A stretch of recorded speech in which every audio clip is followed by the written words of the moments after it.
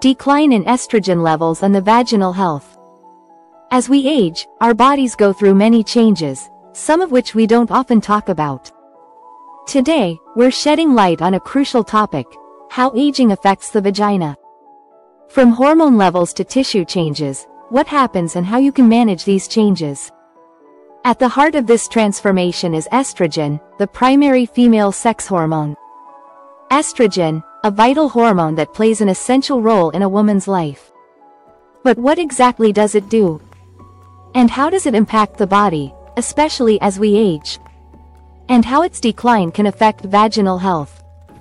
Estrogen is primarily produced and released by the ovaries. It's also produced in smaller amounts by the adrenal glands, and during pregnancy, by the placenta. However, for most of a woman's reproductive years, the ovaries are the main source of this important hormone.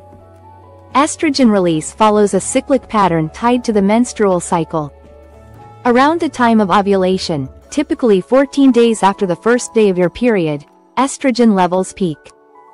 However, it's important to note that this can vary from person to person. Estrogen does more than regulate your menstrual cycle. It contributes to the production of collagen, a protein that provides structure and elasticity to the skin.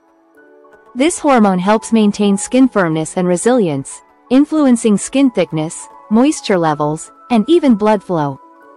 As women age, ovarian function declines, leading to a significant drop in estrogen levels. With less estrogen circulating in the body, collagen production decreases, both in the skin and the vagina.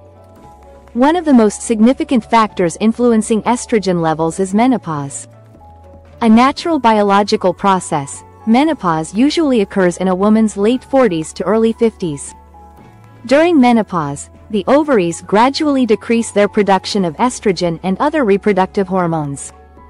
In fact, women can lose up to 30% of collagen within the first 5 years of menopause. This decline is responsible for a host of changes in the body, including the thinning and weakening of the vaginal walls. Reduced collagen makes the vaginal walls thinner, less elastic, and unable to retain moisture effectively. This leads to common symptoms such as vaginal dryness, discomfort, and a condition known as vaginal atrophy. Vaginal atrophy can cause itching, burning, and pain during intercourse. Women may also experience urinary tract problems, such as recurring infections. Estrogen doesn't just affect the vagina. It also supports the pelvic floor muscles, which help hold the bladder, uterus, and rectum in place. As estrogen levels drop, these muscles can weaken, leading to a condition known as vaginal prolapse. In cases of prolapse, organs like the bladder and uterus may bulge into or even push out of the vagina, especially for women who've had multiple natural births. Another common symptom associated with weakened pelvic floor muscles is stress incontinence. This is when urine leaks during activities that put pressure on the bladder, such as coughing, sneezing, or exercising. But here's the good news: while these changes are common during menopause, individual experiences vary. And there are ways to manage these symptoms. Managing the effects of menopause on vaginal health. Many women successfully navigate this transition with healthy lifestyle choices, good self-care, and regular physical activity. For some, hormone replacement therapy, or HRT, can be an effective way to restore estrogen levels and improve vaginal health. However, it's important to discuss the potential risks and benefits of HRT with your doctor before deciding. There are side effects, and a healthcare professional can guide you through your options.